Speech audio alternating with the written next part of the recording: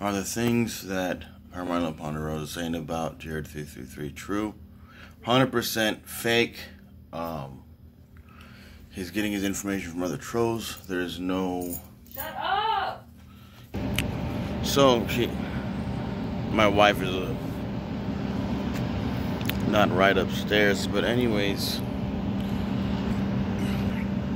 the information that karmylow ponderosa has received his information from is from other troll channels, aka Red Screen. And Red Screen received his information from other trolls on the Tyree Sneed channel, aka Ice Monkey CEO channel.